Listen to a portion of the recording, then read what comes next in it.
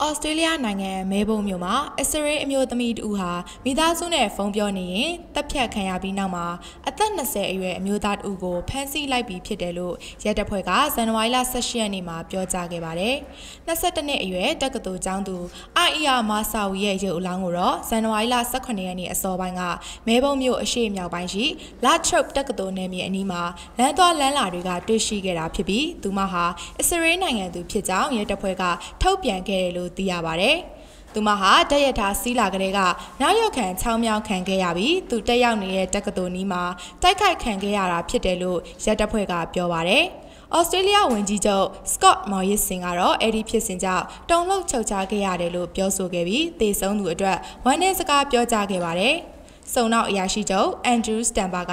ဒါဟာကျွန်တော်တို့လူမှုအတိုက်ဝန်းတွေကအပြစ်မဲ့သူတွေကိုပါထိခိုက်စေခဲ့တဲ့ထိတ်လန့်တုန်လှုပ်စရာရာဇဝတ်မှုတစ်ခုဖြစ်တယ်လို့သတင်းစာရှင်းလင်းပွဲတစ်ခုမှာပြောကြားခဲ့ပါတယ်။အခြေအနေကိုအခွင့်ကောင်းယူပြီးအလင်းသင့်တယ်လို့ကျူးလွန်ခဲ့တဲ့ပြစ်မှုအမျိုးအစားဖြစ်ကြောင်းယူဆထားတယ်လို့လည်းသူကပြောပါတယ်။ရဲတပ်ဖွဲ့ဟာသူမကိုတပ်ဖြတ်ခဲ့သူကြမ်းရစ်ခဲ့တယ်လို့ယူဆရတဲ့အဝတ်အပိုင်းစနှစ်ခုကိုမှုခင်းစေပညာဆိုင်ရာစစ်ဆေးမှုတွေလှုပ်ဆောင်လျက်ရှိတယ်လို့သိရပါတယ်။ဒါဟာညအချိန်စီကားပြီးပြည်ပတက္ကသိုလ်ကျောင်းသားကျောင်းသူတွေအကြားမှာထင်ရှားတဲ့မဲဘုံမြို့မှာ9လအတွင်းဒုတိယမြောက်တိုက်ခိုက်မှုဖြစ်ပြီးပြီးခဲ့တဲ့ဇွန်လကလည်း22နှစ်အရွယ်ယူရီဒိုက်စ်ဒစ်ဆန်ဆိုသူအမျိုးသမီးတူဟာညဘက်အိမ်ပြန်လာချိန်မှာလိမ်ပိုင်းဆိုင်ရာနှောက်ယှက်စော်ကားခံရပြီးတပ်ဖြတ်ခံခဲ့ရတယ်လို့သိရပါတယ်။